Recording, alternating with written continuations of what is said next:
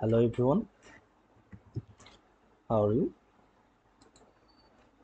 Welcome to another question and answer session for MRCS exam. A 73 years old lady is hit by a car.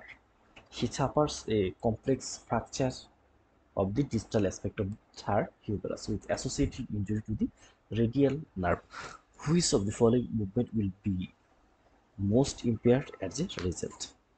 So in this question, the key point here is that the patient suffer from complex fracture and it occurs the distal aspect of the humerus and there is a radial nerve injury. So this point is very important, radial nerve injury, and this radial nerve injury occurs at the distal aspect of the humerus because fracture occurs at the distal aspect of the humerus.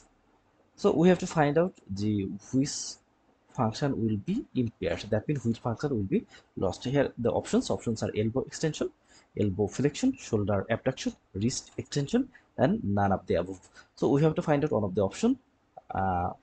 This will be impaired as a result of radial nerve injury at distal aspect of the humerus. We know the function of the radial nerve is BEAST, B E A S T. That means first B for brachyradialis, E for extensor, all group extensor in case of arm, forearm, and wrist area and hand area. Then A for abductor pollicis longus and conneus, S for supinator, and T for triceps. So it is now clear that the brachyradialis function also be lost. The extensor group of muscle function will be lost. A for abductor pollicis longus also lost, then supine S for supinator, supination also be lost, and T for triceps, tricep function will be lost. But here one point, note that it is the distal point of the humerus. So if any muscle receives it is nerve supply proximal to this injured point, so this muscle will be spared. So here we can see this is the point where the fracture occurs. That means the distal aspect of the humerus. So if any muscle gets supplied from this area, that will not be affected. So here we can see this picture is I have to describe. Here the fracture occurs at distal end of the humerus, just like there, and if any muscle gets supplied from proximal, here we can see this is the lateral head of the triceps, and here we can see some other. We can know the triceps has three heads, one is lateral, one is medial, another one is long. So and we can see this muscle gets supplied proximal here.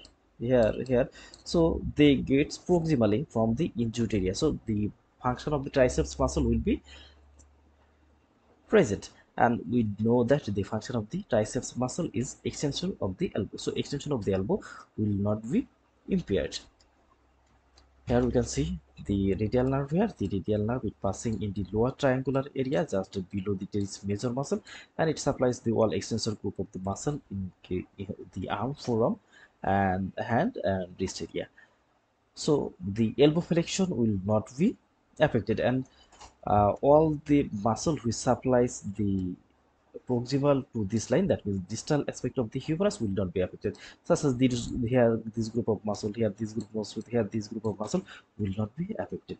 So here we can see the elbow extension not impaired, elbow flexion not a function of the radial nerve, so it is not true. Shoulder abduction, the shoulder is located more proximal, so not possible. So wrist extension, it is possible because it is distal to the elbow joint.